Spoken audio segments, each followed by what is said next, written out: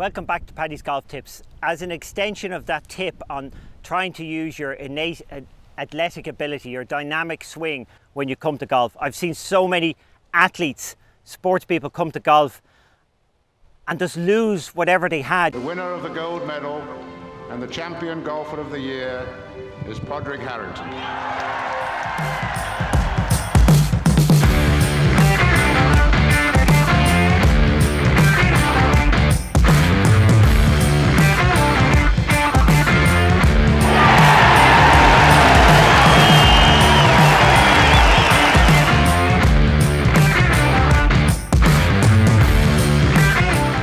In the end of the day, when you're swinging a stick or throwing a ball, as I've said before, you use the same muscles and the same sequence all the time. It doesn't matter what direction, whether you're throwing or swinging, you're going to have to use the same muscles, same sequence.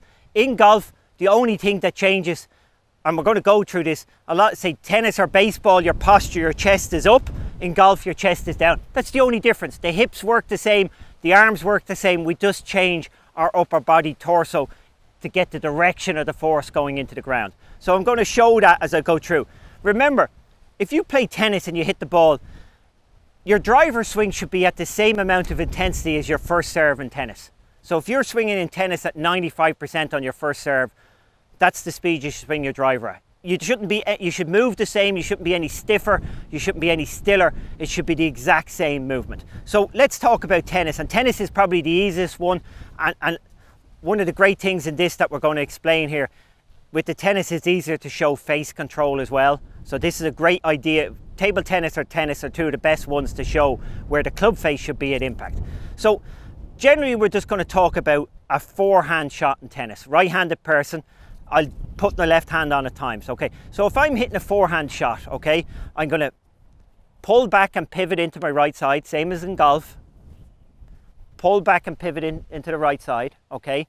I'm going to lead in to my left side. The beauty in tennis is you're allowed to move your feet. You can move your feet if you want in golf. You should move your feet. But if you want to step to get that move, and you should practice that way.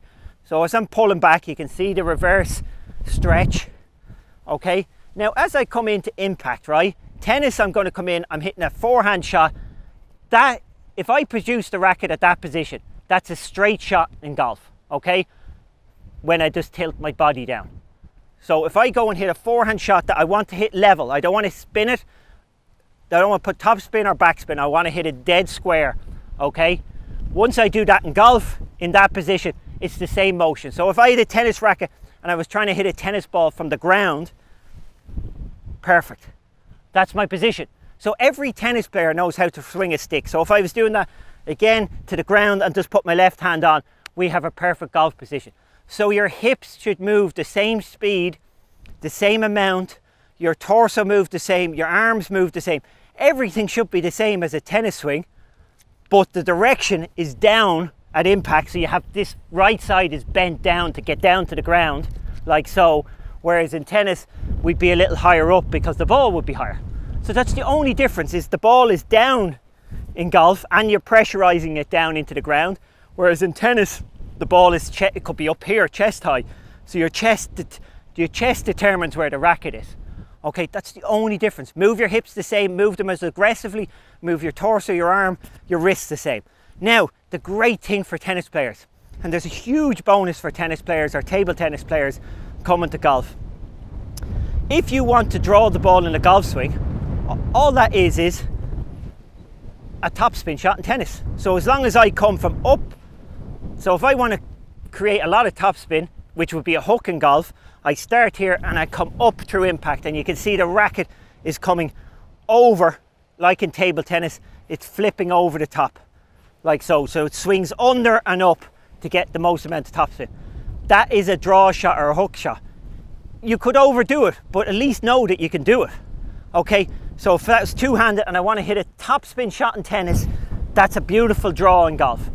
If I want to hit a slice in tennis, so I want to hold it, okay, that's a cut. So if I'm chopping in tennis up and across, I'm holding the racket open like so, that's going to create top cut spin. That's a cut in golf. Watch, same movement. Obviously my chest is down to get the stick down to the golf ball, but it's the same movement. So every tennis player, if you can play to any level, if you can hit a topspin shot, you can hit a draw in golf. Now it might take you a little while just to get used to the club face, and I think that's one of the biggest problems in golf.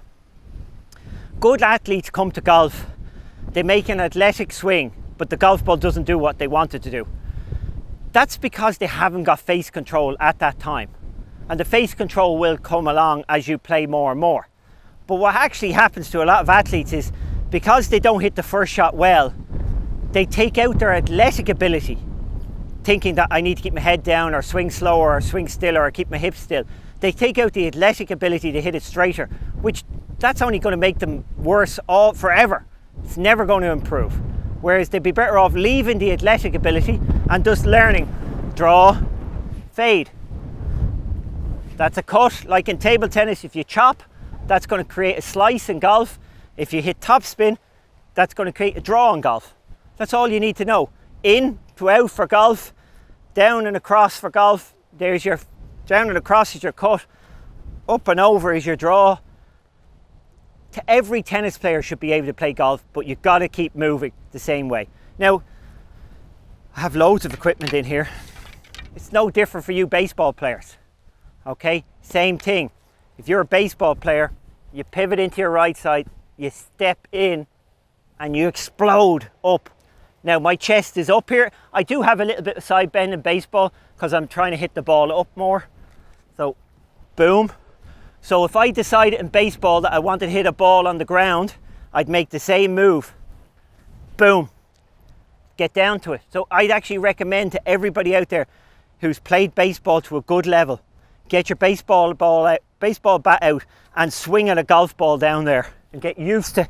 You don't have to hit the golf ball because unless you have a longer bat, but swing at it and that's your golf swing, the movement. And if necessarily, you can walk around and do it. You can move that left foot, you can take it off the ground because that would be more baseball like. Boom. Okay, the exact same. That way, the extension out there, you can see I've released everything. Big long arms out afterwards. The bat is released past my body, and all I do in golf is I have more side bend to get down to the golf ball. Boom. This extends up, this stays down. That's what gets me down there. No different. Same muscles, same sequence as any sport. If I was throwing a javelin, I pivot, step in, launch, my chest would be up. In golf, that would be down. That's the only difference, but it's the same muscles, same sequence, same pace. Okay, so do not change. That's evolution, that we use those muscles in that sequence. We learned that thousands of years ago throwing spears, so literally you're not going to change that, and don't change it when you come to golf. Boom, like so. Perfect golf swing. Just copy what you know. Do not lose that dynamic athletic ability or innate athletic ability. Don't sacrifice that because you'll need it down the road, and I guarantee you as you get older and you want to hit it further, you'll definitely need it. And then what you really got to learn is, where is the club face? Very much a lot easier to learn that with it's tough with a round bat. It's a lot easier with a tennis racket. That would be square. So that's a straight shot, that's a draw shot, that's a cut shot. That's all you need to know. If you present that racket like that, you're going to chop across it. Okay? If you present that racket shut, you're going to swing up, in and out. So you're going to swing from the inside to the out, which is going to cause it to draw. So all you need to learn is, how can I get my club face like that? How can I get my club face like that? That will create the draw, that will create the fade, and that is the normal shot, the straight shot. Okay, so for a good player like me, for anybody starting out, I'd say get it as exaggerated as you can, and then as you get better, I might go that much for my draw and that much for my fade and that much for my straight shot. Okay, doesn't need to be more than that, but for somebody starting out, exaggerate it, just like table tennis. Whip it over. Get used to hitting that big whip for a draw. Get used to hitting that big chop for a slice. You'll learn where the club face is, and that's really all you need to do, is learn where the club face is and use your normal innate athletic ability to swing that stick as pretty much as hard as you can.